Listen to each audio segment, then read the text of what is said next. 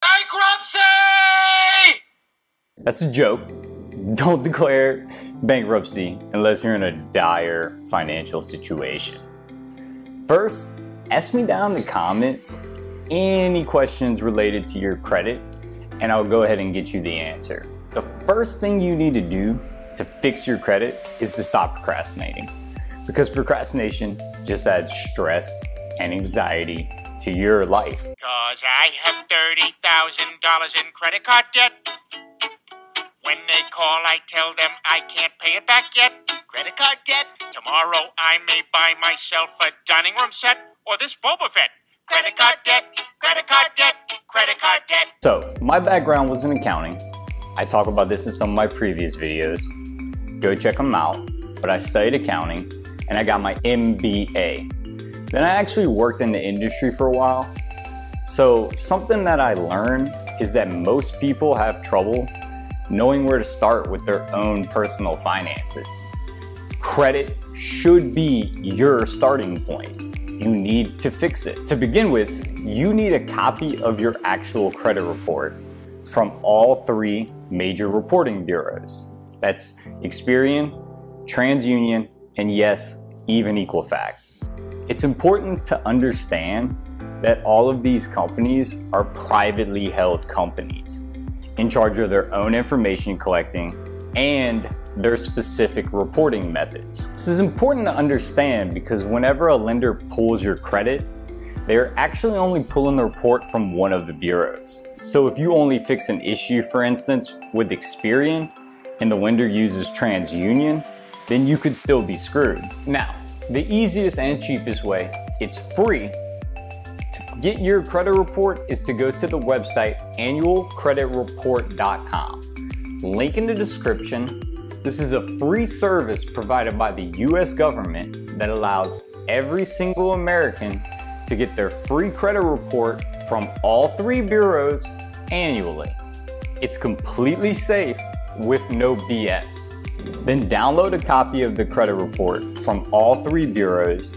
That way you're able to review them and find any negative marks that appear. You'll also be able to see each bureau is actually reporting. Now to the fixing part. Once you've attained your credit report, the first thing you need to do is to dispute every negative mark with each bureau. I'm going to repeat myself.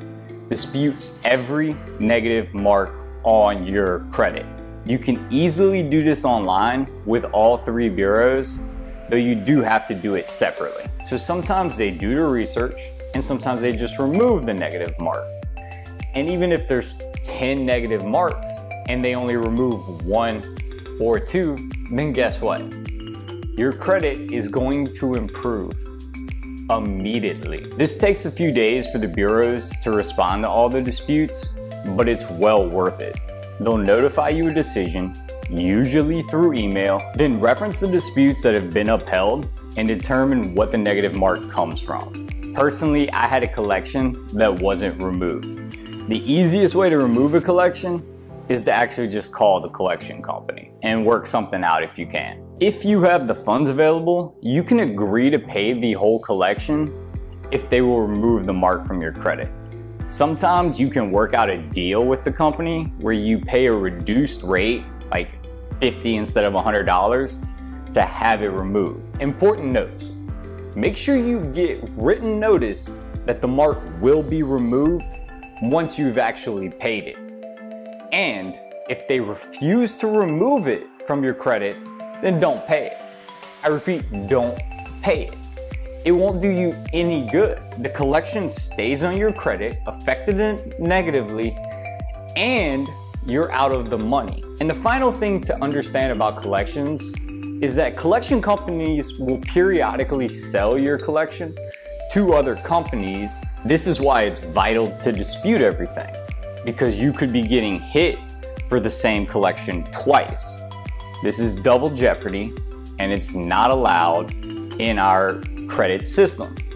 So the credit bureau will automatically remove at least one of the collections with no questions asked. Unfortunately, if the negative mark is from a late payment on a line of credit, say a credit card, auto loan, etc., there's no way to remove it but it will affect your score less over time. The next tip to improve your credit is through a consolidation loan. Consolidation loans are incredible.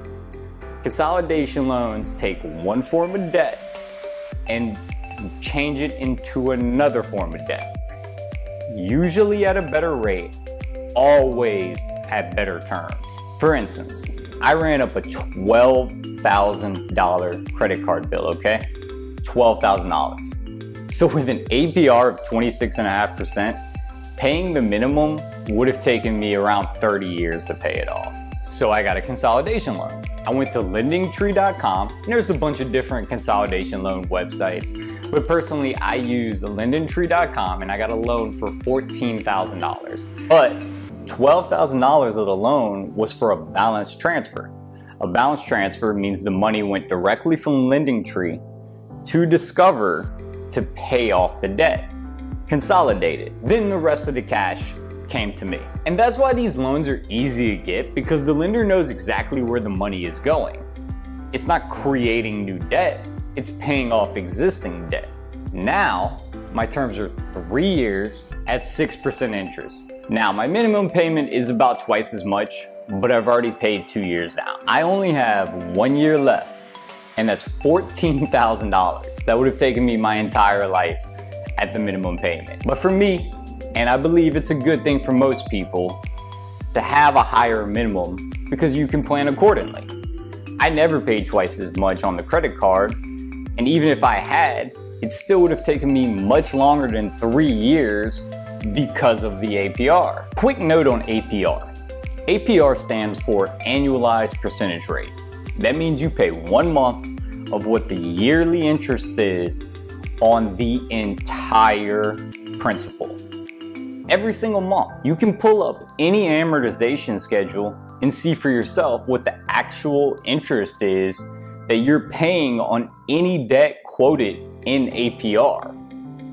So APR was actually just created by banks to present great numbers to the consumer while giving you awful rates. APR is not simple interest. It's not even compound interest. It's much more awful. Not only do consolidation loans help lower your interest rates, they also help improve your credit, because now you're paying off more of the principal every single month.